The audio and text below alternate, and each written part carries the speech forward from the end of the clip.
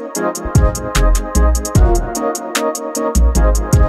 you have any road trip songs that you play when you travel?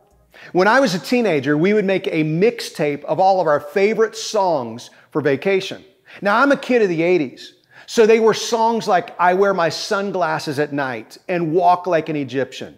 Really meaningful songs like that. These days, we have Apple Music and Spotify, and they can make the playlists for us. Well, we're in day 13 of our 21 days of prayer, and we've been diving into the Psalms for this journey. And the psalm we're going to look at today, people literally sang when they were traveling to Jerusalem. This section of Psalms starts in chapter 120. It goes for 15 chapters.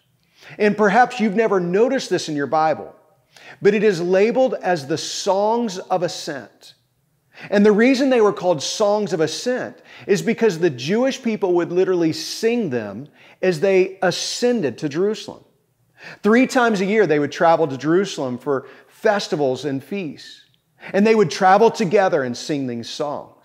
And even though when you look at a map, Jerusalem is in the south, they would always say that they were going up to Jerusalem because it was a higher elevation.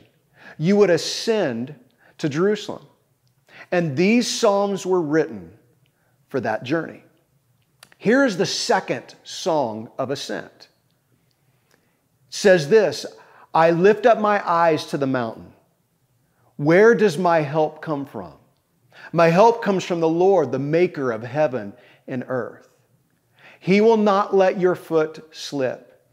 He who watches over you will not slumber. Indeed, he who watches over Israel will neither slumber nor sleep. The Lord watches over you. The Lord is your shade at your right hand.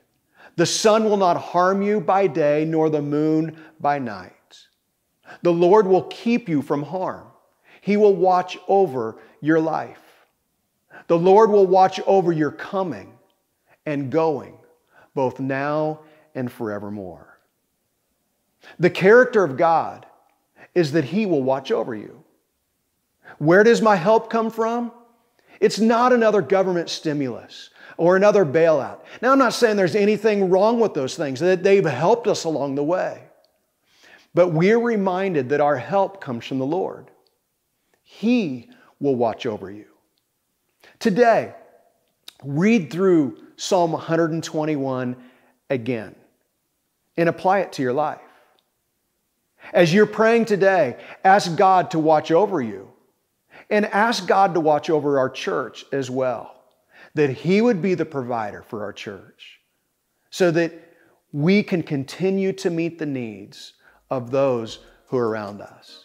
Just know this, I love you, I'm praying for you, and I'll see you back here tomorrow.